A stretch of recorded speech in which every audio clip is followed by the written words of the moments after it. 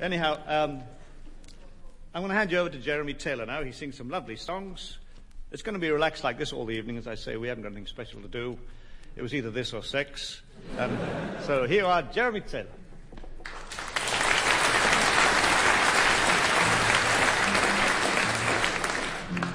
Thank you. Nice to be back in this place again. I thought I'd kick off tonight with a song which I wrote for Dr. Barnard, the well-known medical satirist. And it's just all about Dr. Barnard's prophecies for various transplant operations involving human beings and animals, called the Transplant Calypso.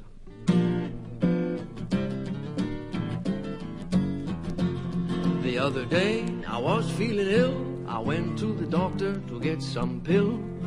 He looked at me in despair, said, "My friend, you're badly in need of repair. Now with this up-to-date surgery, we get our spare parts from the menagerie. So if you'll kindly sit down a while, I'll just telephone for a crocodile." And soon I had the heart of an ape, the liver of a chicken, the blood of an ox through a tube, which they stick into me spleen, which I borrowed from a cow. I was human once, but I'm not sure now. No. That's the chorus. You can sing that again. Walking down the street, my girlfriend I happened to meet. My heart went bom-dee-dee-bom, just like the ape that I got it from. My ox blood boiled, I started to moo. I was pawing at the ground, what else could I do? And when at last she walked on by, I said cock-a-doodle-doo and started to fly. Help me! I got the heart of an ape, the liver of a chicken, the blood of an ox through a tube, which they stick into me spleen, which I borrowed from a cow. I was human once, but I'm not sure now. No.